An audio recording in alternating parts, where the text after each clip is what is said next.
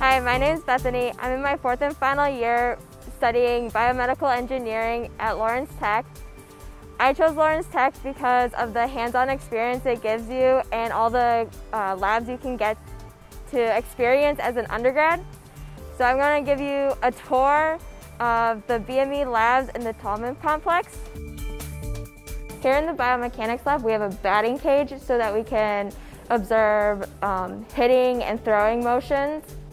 To measure the movement of the body, we use these sensors and the Vicon camera system so that you put these markers on all your joints, and then as you're doing your motion, the cameras capture it, and then we can analyze it using the Vicon software. Biomechanics is the study of how the body moves and kind of the physics applied to the body. So like when you're throwing, how much force is being put on your tendons and ligaments, or when you're jumping down from a box, like how your body absorbs the shock.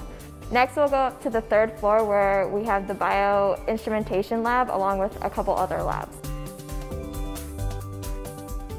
Bioinstrumentation is the study of circuits and electronics as applied to the medical field.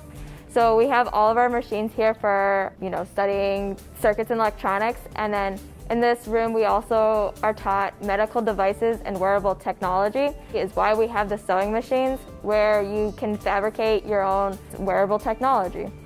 We don't really have a class with 3D printers, but we use them through our projects throughout the 4 years you are in BME.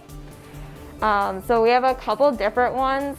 They all use different inks, and so you can really, as long as you can design it, you can really print it. Here we have the AFM.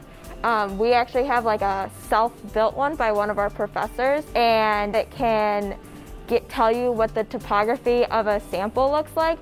So it has this really small caliper that goes over the surface and goes up when there's a particle there or something. So you get a reading on your computer, and you can get a 3D image of what your sample looks like.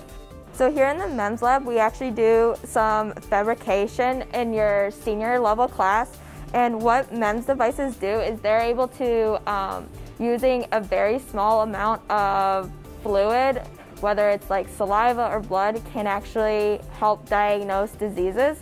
It's coined as a lab on a chip, so it's super small but has a lot of technology for diagnosis of various diseases. This is the Electro Spinner, and it's used to make, for tissue engineering applications, we can make polymer tendons with it. So how it works is you send a voltage through the one end as it spins, and the polymers actually jump to it and make this thread-like material.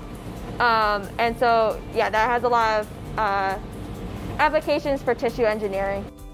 I really enjoyed my time at LTU. The professors have really helped me out prepare for life after LTU and get ready for a career in the biomedical field. Without them, I wouldn't have gotten some of the internships and other opportunities that they have helped me find.